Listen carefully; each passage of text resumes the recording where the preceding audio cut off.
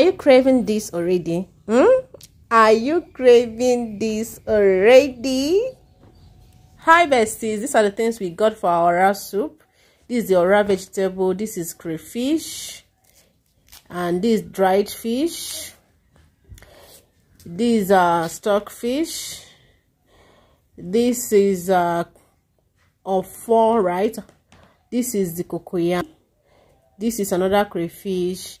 This is fresh pepper. We already have beef and other ingredients at home. So these are the things I actually got. This ora, I got it for 400 naira. You can imagine.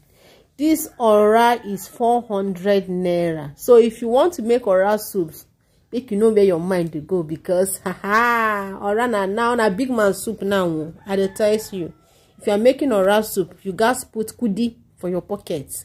Imagine this ora, this one, this little thing. How many will I use to make a pot of soup? How many will I use to make a pot of soup, my besties and lovely people? How many of these will I use? Ora no win here, Jamie. This one now, 400 naira. The woman even sold, according to her, she said she's even selling it cheap. Like if I go to the market. So, yes, this one is cocoyam. This cocoyam is just, let me just say 2.5. 2.5. Take a look at this cocoyam. Guess how much I got this cocoyam? 500 naira. 500 naira. This, just look at. This is not complete tray now. This is 2.5. 2.5. Now wow. So how many of these will I use to make ora soup? Just tell me. One now. So this one is the stockfish. This stockfish is 1,500.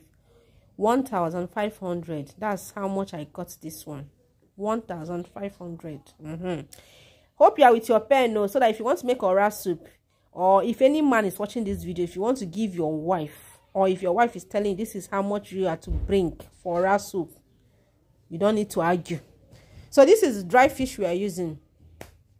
This dried fish, this dried fish, I think I got it for 1,500 too. Then this is the crayfish. This crayfish is 400 naira, and this is the ogiri. Of course, we need this for our soup. Ogiri obehe.